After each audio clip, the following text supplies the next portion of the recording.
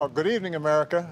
Obviously, there was a personal element to see my former vice president become the 46th president, to see Kamala Harris as our first woman vice president. But more broadly, I think inaugurations signal a tradition of a peaceful transfer of power that is over 2 centuries old.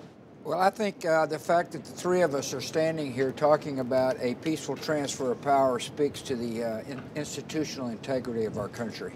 So this is an unusual thing. We are both trying to come back to normalcy, deal with totally abnormal challenges, and do what we do best, which is try to make a more perfect union. It's an exciting time.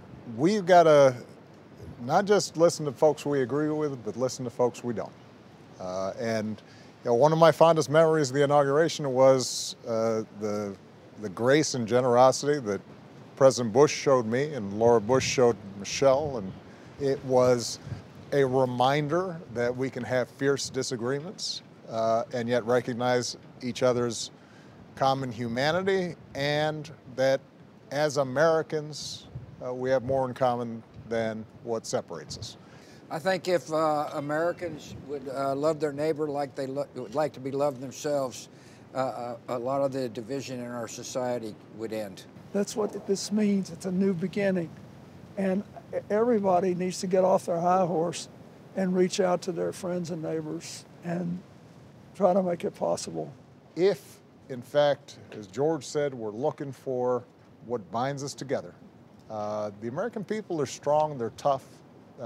They can get through hardship, and there's no problem they can't solve when we're working together. I think that was the theme of Joe's inaugural speech, and I think all of us discovered that we're at our best when we're all moving in the same direction.